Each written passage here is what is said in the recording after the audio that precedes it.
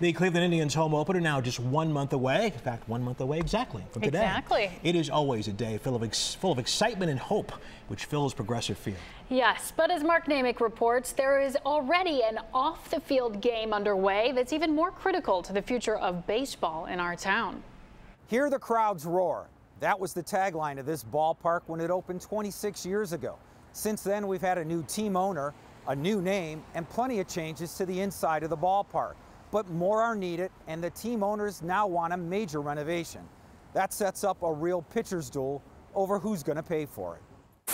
For decades, taxes on cigarettes and alcohol have helped cover the cost of repairs and renovations at Cleveland's 3 sports facilities.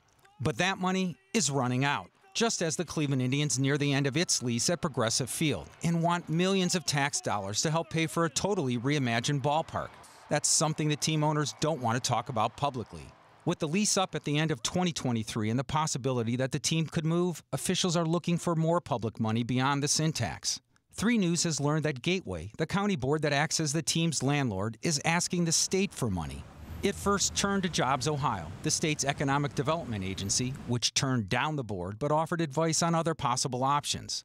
Ken Silliman, chairman of Gateway's board, confirmed that he reached out to Jobs Ohio and continues to seek other state funding sources. He said the sin tax only leaves about $2 million a year for fixes and upgrades at Progressive Field. That's why, he says, everything is on the table, including possible revenue-generating development around the ballpark controlled by the team, money the team could put back into the stadium for the renovation. Silliman said county officials and the team are talking with the same goal in mind: keeping the home opener a Cleveland tradition for decades to come. Mark Naymik, 3 News.